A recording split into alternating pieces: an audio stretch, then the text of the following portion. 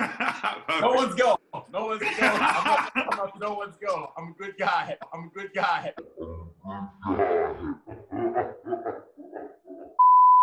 Yo, what is up, YouTube? This is PureKicks back again with another quarantine comparison. And for those who have not read the titles just yet, today we're comparing the Nike PG4 versus the Adidas Dame 6s.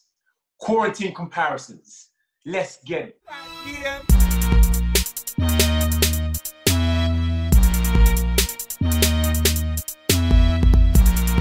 First and foremost, massive shout out to the family over at Pro Direct Basketball. If you guys would like either of these shoes, make sure to click the link in our description box below.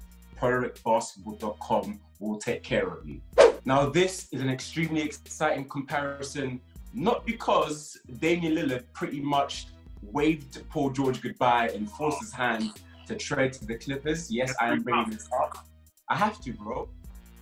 But the reason why this comparison is so exciting is because both these shoes are arguably the most comfortable from their respective brands. Nike smacked you with the PGs, giving you that cloud under your foot experience. And these shoes right here feel like pillows under your toes. So without further ado, let's get straight into it. As per usual, starting things off with arguably the most important, it's the aesthetics. Yeah. One's tough. It's definitely tough because really it comes down to colorways. Both shoes have had amazing colorways thus far.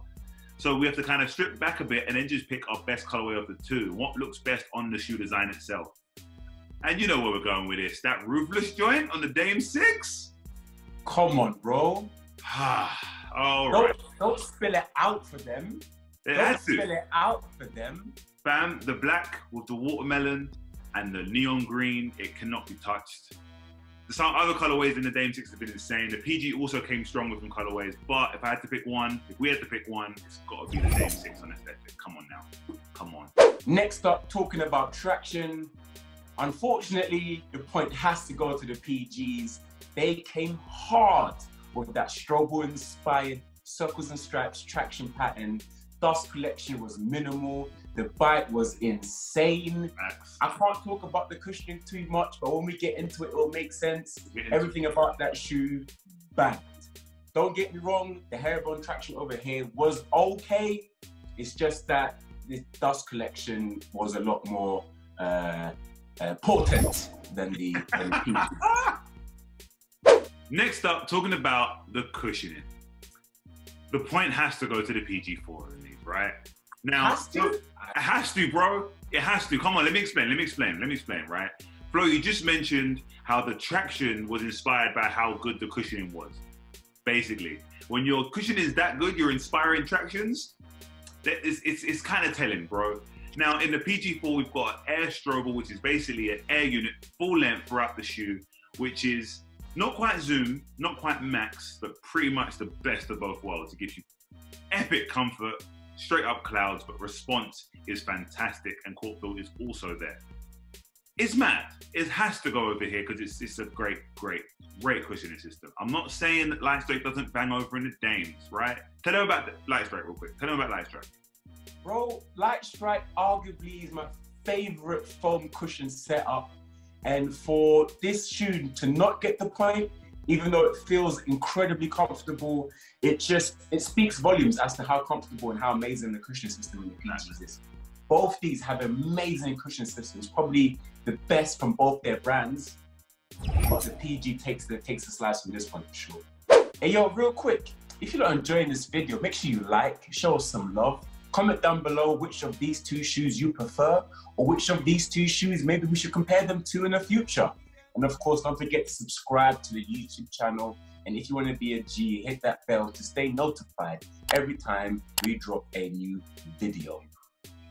Next up, talking about the materials, the point again has to go to the PG4s. They smacked it with the PG4s, bro. You can definitely tell that their ethos behind that shoe was comfort, and the materials definitely add to that. You have an overall mesh construction with touches of leather as well, and they make the shoe feel really nice and snug, and the break-in is fantastic. Don't get me wrong, we also have an overall mesh construction here in the Dames as well, with some touches of suede. We believe predominantly for bonding, And the reason why this shoe doesn't get the point is because it just doesn't feel as structured as a PG. The PG just feels more like a hoop shoe, whereas this shoe is a little bit roomy. I mean, a bit too much space for the toes and the heels. We don't want that. It's kind of flimsy still. The soft. Kind of soft, you get me? We're not about that soft life. Tell them about the tongue though. What the tongue do to your socks? And the tongue, bro, thank you for reminding me. Of course I was gonna remind you. Listen, I'm not mad at it, but I'm mad at it, bro. The tongue kept rubbing off of my white socks, yeah. I had pink streaks on my white socks. Even after I washed them, it was still there. I had to get that, you know, that extra thing that you buy to make the socks even whiter? Them ones. So I won't mention it, but you know what I'm saying? Point goes to the PG. Moving on. Next up, talking about the fit. Now this one's tough because really and truly, you're picking from the lesser of two evils, right? Yes. Both of them are evil. Why? PG4's pretty tight, very tight in fact. Whereas the Dame 6 fits kind of loose, kind of roomy, as Flo said earlier. So you got to pick which one. Pick your poison. We're picking the PG4s. Yeah, it's a better fitting shoe. I say that, but it's just because it's closer to foot. We prefer the snugger foot. When you're hooping, you're doing what you do, you prefer your shoe to just move with you. The second the shoe starts moving around without you, that's blisters, that's uncomfortability, that's just not a great experience. These broke in the way they're supposed to, even from that snug fit. They went from tight into snug, which will take any day of the week. Point has to go to the PGs, come on now. Next up, talking about support. Now this again is a very close one. Both these shoes give you that low top experience, so the support will be a bit lackluster, but the point has to go to the PGs because again, this one comes down to the way the shoe feels. Mental support plays a huge aspect in the game, and you just feel a lot more supported in the PGs, bro. That's what it comes down to. Nice. These shoes require double socks, I'd argue maybe even triple socks, quadruple socks for you to really feel locked in. Yeah, you got to pull these laces tight to feel half as locked in as the PGs if they were unlaced. True. Do you see where I'm going with this? I see we are. Yeah. You smacked me. Yeah, and this shoe is extremely low cut. Yeah, ankles exposed. Everyone can see them. Yeah. Point goes to the PGs. I'm done talking. Fam, I can only agree. I feel like the zipper does its bits here. We didn't even mention it in materials, it's part of them. The zipper gives you that locked in feel. We said it in materials, the structure and the padding that comes from the PG give you all of those things to hug the foot properly. Those things are kind of missing in the Dame, so the PG point makes sense. Next category, we have the price / value, aka Flo's favorite category. Yes, I'm referring to myself in third person. Who gives a damn? All right. On one hand, Timmy's hand, we have the PG4s, which are priced at 105 British pounds. Right. On this hand, we have the Dame 6s, which are priced at 85 pounds. Woo! 85 pounds. All right. Now, obviously, all right, if you made it this far in the video, you're looking at the Dame 6s and you're telling yourself, the PG has smacked it out the water. Performance-wise, the PG is killing. But really and truly, this is like a playoff series, bro.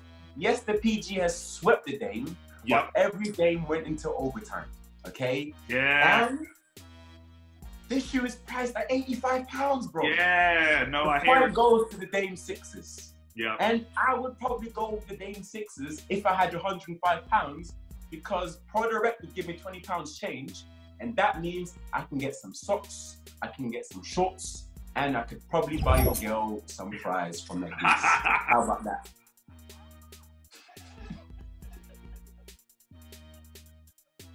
Who is Flo firing at? In the comments, who is Flo firing at? I know he's not firing at me, but it might be one of you lot. So, I'm saying, is it? I'm saying. No one's girl. No one's girl. I'm not no one's girl. I'm a good guy. So, looking at all the categories, the PG4 comes out up top at 5-2. Flo said it earlier, this is the playoff series. The Dame 6 pretty much got swept, and every game went into OT. And if I'm honest, aesthetics is subjective. Man, I don't know if we just gave it as a pity point, but I don't know. Every game was mad. Call it PG revenge. Yeah. Here's what you get for the wave. PG takes the cake big time on this one. There you have it. All jokes aside, the Dame 6s is still an incredible shoe. I believe, and I think Timmy will agree, that this is the most comfortable shoe Adidas has to provide right now. Between the Dame 6s and the PG4s, it's tough. The PG4 takes it, but this shoe is incredible. And if I had £105, I would go here.